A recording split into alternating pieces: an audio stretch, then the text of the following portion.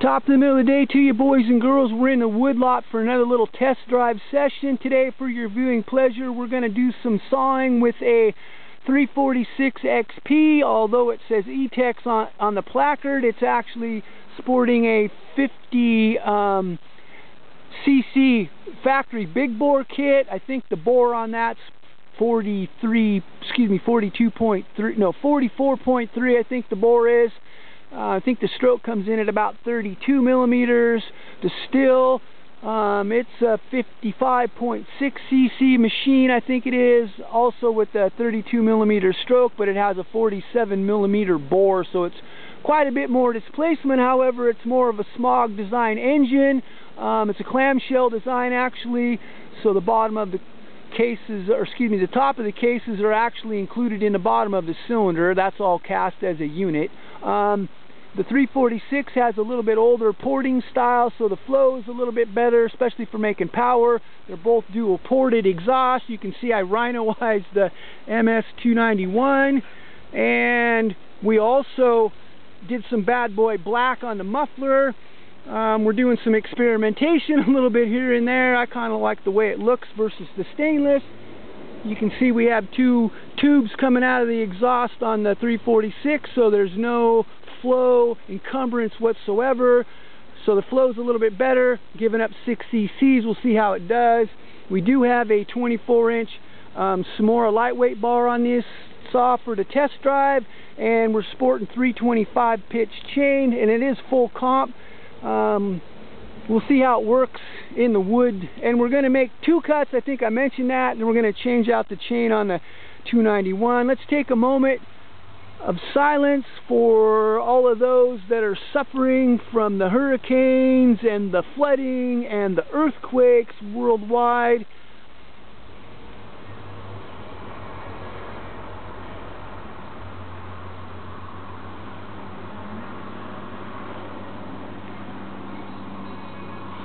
I guess we can hope and pray that those that were lost in that process were in a better place because they were saved. Let us hope and pray that those that are around, like us, actually looking at it from the peripheral, have an opportunity to help in whatever capacity we might, that we could and would. We're using Convoy of Hope at our house, actually, as one avenue. But anyway, 2 runs. Let's see how they compare.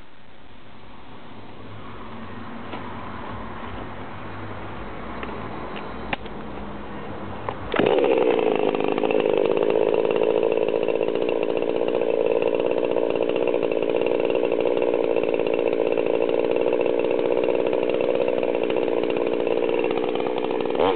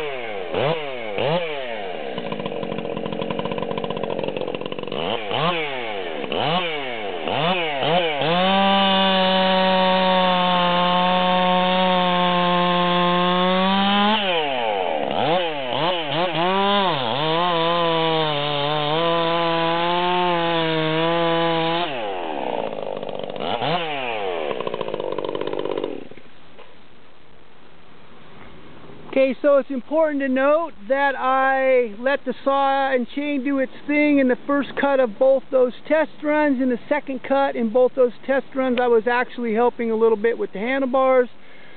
The chain could use a little help with the stops. However, they both pulled pretty good, seemed to handle that bar length very well. I'm really curious to see how the time comparison actually comes out with these two. My email address in the description area. If you're interested in port work, please shoot me an email. We can get started if you're interested. And thanks for watching this session. Please have a blessed day wherever you might be on God's green earth.